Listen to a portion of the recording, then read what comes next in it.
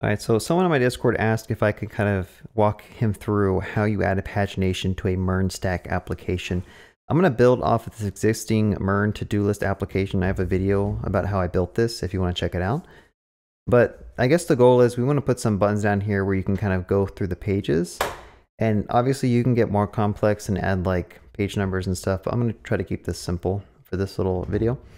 So the first thing that you kind of need to do to support pagination is on your backend, you have to basically allow a user to pass in what page that they want to fetch. Okay, so typically if your database has 100 million records or a million records, you don't want to fetch back all that data at once. You want to basically limit how much can come back and then only show the user a certain amount. That's good for UX, and it's also good for your database because you don't want to be overloaded by doing too many queries or too much data. All right, so if you're not really familiar with this API, I basically have a router here. This is Express, and it has an endpoint for getting the to-dos, right? This line 14 is how you can get all the to-dos in our API. Now the issue with this, again, is it's going to fetch every single piece of data that's in my database, and if my database is big, that's a lot of data, right?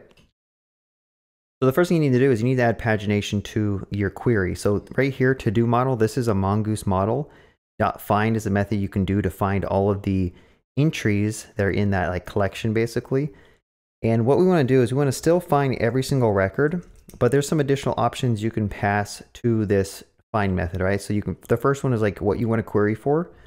For an example, if you wanted to find all to-dos that have a certain amount of text in it or all the completed to-dos, you can do that here.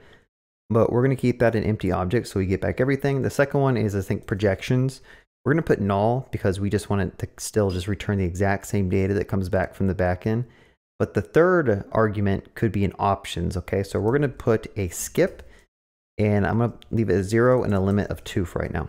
So what this does is basically we are saying when we do this query, give us back only 2 results.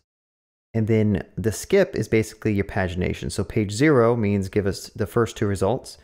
Skip of 1 means give us the results starting on index 2 and 3. It makes more sense if I just go ahead and put a constant here. So I'm going to say const page size is equal to 2. And we're going to basically say limit it to the page size. And then every time you skip, we are going to basically allow this endpoint to be passed a query string. So if I show you on Postman, we want to allow a user to pass in like money sign page equals here so that they can choose what page of data that they want back. So I'm going to go ahead and say const page equals rec.query. This is how you can get that query string from the URL that's from Postman that I just showed. And we want to basically say, depending on the page the user has tried to request, I might need to parse it. I'm going to parse that page and I'm going to times it by the page size. Okay. Also, if this thing is not defined, we probably want to set it equal to 0 by default. So this is going off the page. Let me just go ahead and indent this a little bit. So now we have an endpoint that we can actually pass in a page number, and we should get back only the results for that page, assuming we don't have an error. So notice that we get A and B here. And if I were to do page 1, C and D, so there's different results depending on the different pages and page sizes. And then the last page has just a D. So just to kind of further exemplify, if you change page size to 4, go back and search for page 0, click send, we should get back 4 results here, 1, 2, 3, 4. And then the second page should have 1 result because there's only 5 items total. So the first page had 4, the second page has 1. Some APIs allow you to actually specify like a limit.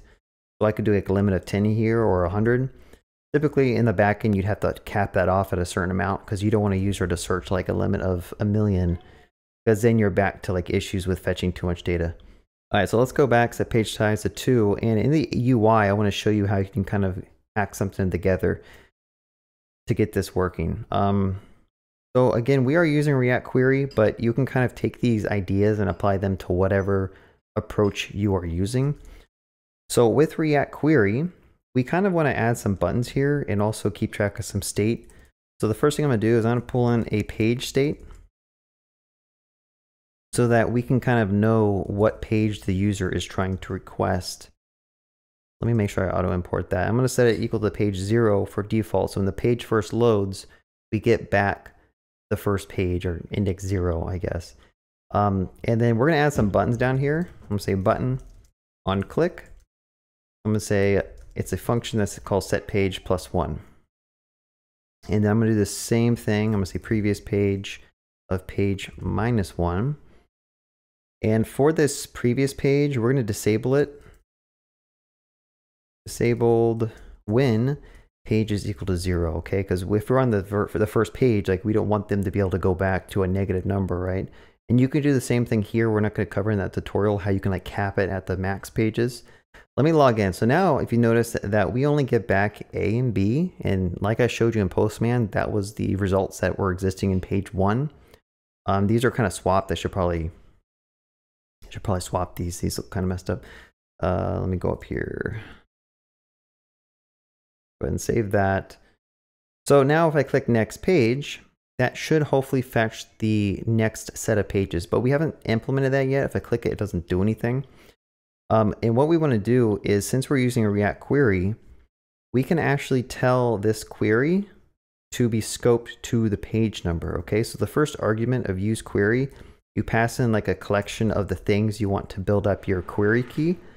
So if we just put page here, we're going to get a unique key based on to-dos in the page number. So if I save this, basically behind the scenes, every time page changes, it's going to just call this query and refetch the data. So I think one thing that we're missing is we have this method here for getting the pages from the API, but we haven't supported a page query number here. So I'm going to go ahead and put a second argument called page, and then I'm going to say $page is equal to page like this. So now it's going to actually fetch back the pages from the API correctly. So let's make sure we pass that in here. I could go ahead and say page, and let's try that out in the UI. I think this might work. If not, we might have to do one more thing. So log in, I'm going to click next page, and I'll click it again. And notice that we get back the results that are for that individual page.